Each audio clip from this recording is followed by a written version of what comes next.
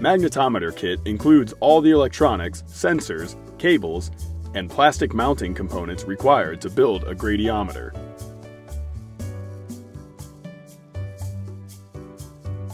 You can start building a magnetometer by first placing the FG sensors into the plastic holders and inserting them into the plastic tube.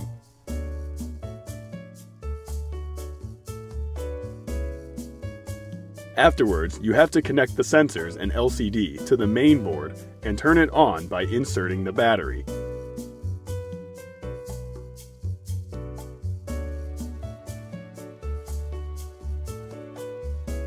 If connected correctly, the LCD starts displaying sensor readouts. At this stage, you can adjust the sensor position inside the tube. When sensors are properly positioned, the electronics can be placed into an enclosure. Now you are ready to go outside and see it in action. DIY magnetometer is a fun project to build and use and doesn't require much technical knowledge.